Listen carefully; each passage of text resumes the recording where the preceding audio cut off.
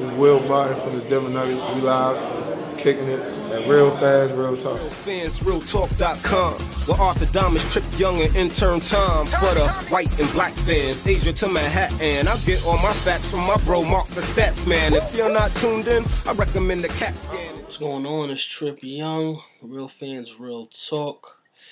Man, just touched down, made it to Boston, so I'm actually doing this vlog from my grandmother's house. You know, so much been going on in the sports world that I had to stop and just get this vlog out the way. But first and foremost, make sure you guys are tuned in every Thursday night, 8 to 9 p.m. in New York City when we go live, BPN 2. That's Verizon 44 throughout the entire New York City. If you guys aren't in New York, of course, you know, you can still check us out, but you're going to have to check us out on the YouTube channel, youtube.com/For The Fans Productions. Or you could just go onto the website, RealFansRealTalk.com, and you can check all of the shows, all of the blogs, and just catch up with us and see everything that we're doing. Before I do jump into this blog, I got to shout out one of the Real Fans Real Talk family members, that, you know, the extended family, our Alabama family, the WBC heavyweight and still champion of the world, Deontay Wilder, came back to Brooklyn. This might have to be your second home, Deontay.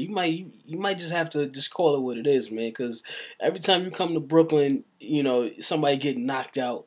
You know, they coming for your title. They pretty much sending everybody, you know, at you that they could possibly find, you know, outside of Anthony Joshua. We're going to get into that on Thursday show. I'm going to save that for Thursday's show. But just want to say again, congratulations to the champ. You know, you stuck it out. You was in a little bit of trouble in there, you know, in that 7th round. You know, I was clenching my fingers together and gritting my teeth a little bit. But you definitely held on. Showed the heart of the champion that you are. I remember, you know, when we chopped it up on the Real Fans Real Talk interview, and one thing that you told me, you know, is how you have fulfilled that promise to your daughter in regards to, you know, becoming the heavyweight champion of the world. I'm sure she's very proud of you and continues to be proud of you to this day. What's going through your mind when your hand is being raised in that ring and it's the new heavyweight champion of the world, Deontay Wilder? You know, first off, I made a lot of people a lot of money, and I made a lot of people lose a lot of money. So, so the lesson learned for those that lost money: don't bet against me. Bet with me to make money. You know, we all about making money. But you know, to answer your question, the first thing that went through my mind was like, wow, you know, the fact when I went back to iterate it on how I promised my daughter that I'd be a world champion. That's the first thing that came to my mind. Like, you know, I fulfilled that promise because as a child, I was promised a lot of things, but nothing was fulfilled for me. You know, I had to go out and get it on my own, which made me a better man, which made me who I am now, a hard worker, super hard worker at that. But that was something I promised to her, and when I was able to fulfill it, it did my heart well. Even when I returned home, my daughter would like say, "Dad," she said she's proud of me. And it made my heart feel good because most of the time, as fathers or as mothers, we tend to tell our children that we're proud of them, not have it reversed on us. And for the child to say they're proud of you. So that was an awesome feeling right there, first and foremost. So, yes, again, congrats to you, champ. Hopefully, you know, many more title defenses to come, man. We need you to get that record. I know Mayweather hit 50-0, but you know that's a heavyweight record. So we need you. We need the heavyweight champion of the world, Deontay Wilder, to get that record, man. But on to today's vlog topic. You know, it is kind of ironic that I'm actually doing this topic right here because you guys know I'm not a Kobe Bryant fan in the slightest. I'm far from it. I just don't like Kobe. But you know, if you guys know one thing, I've always given Kobe his respect as one of the greatest to ever step on the basketball court and play. I mean, you can't deny 5 NBA titles, 2 Finals MVPs.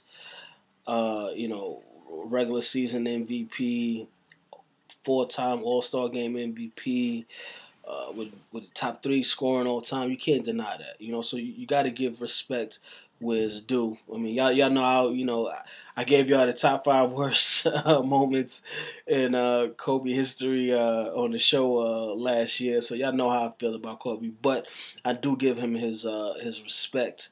Like I said, as one of the greats. So, you know, of course, we're coming off of the Academy Awards last night, and Kobe takes home the award for Best Animated Shorts. So, you know, listen, man, you gotta respect it. You know, it's especially, you know, someone who is, you know, in the sports world as a television host, but also in the film world, and someone who, you know, definitely one of the goals, you know, in my career is to get that coveted Academy Award. I definitely have to tip my hat to Kobe. I guess you know, athletes, basketball players can definitely do more than dribble. As that I'm not even going to give no clout to the station or her, but as that analyst said, you know, I guess she was wrong about basketball players needing to shut up and dribble, because you know, we've seen basketball players and just athletes in general, you know, outside of their respective sports, do so many great things, you know, whether it be, you know, in film and in television, or just opening up businesses. I mean, you know, you got guys like Magic Johnson. I mean, Starbucks. You got the Magic Johnson Theaters. You know, guys like LeBron, you know, who have all of these various charities around the world. I mean, we all know what Colin Kaepernick does, you know, with the Know Your Rights camp. So, you know, these athletes are doing amazing things on and off the court, and I definitely think that they need to be acknowledged for that, because they don't get enough acknowledgement for the work that they put in off the court. And, you know, an Oscar, I mean, Kobe just put himself on a whole nother plateau by bringing home the Oscar award. You know, I mean, I saw a meme on Instagram that was comparing Kobe and Leonardo DiCaprio, and they got Leonardo DiCaprio got about 15, 20 movies on the list. Kobe has one, and then they both have one Oscar award. You know, so, and, you know, especially, you know, being a black man, you know, those aren't awards that we often get. I mean, I'm sure, you know, there's so many times where I felt like Denzel was robbed out of an Oscar. Just, you know, some actors in general. There's not just, you know, Denzel, but so many black actors and actresses, directors, filmmakers, you know, that we feel like don't even get those nominations. You know, so the fact that Kobe not only got nominated for an Academy Award, but he actually won, you know, you gotta respect it. Again, I tip my hat to Kobe. You know, I still think LeBron is better than you, Kobe, and you're definitely not even close to MJ. You know, but as far as, you know, athletes and term filmmakers, you definitely got one up on both of those guys. So again, I definitely salute you for that, Kobe. Congrats on Oscar. And actually, I can't even end this blog since we're talking about the Oscars. I have to congratulate Jordan Peele as well for winning the Academy Award for Best Screenplay for Get Out. It's just a great movie. I thought it should have got Movie of the Year as well. But, you know, we can't get them all. But definitely congrats to both of these two gentlemen. Definitely displaying black excellence at its finest.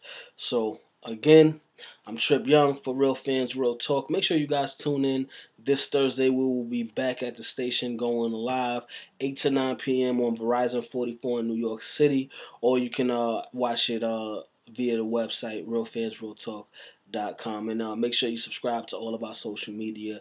Twitter, Instagram, at RealFanTalk, Facebook.com/RealFansRealTalk. And subscribe to that YouTube channel, man, YouTube.com/RealFansRealTalk.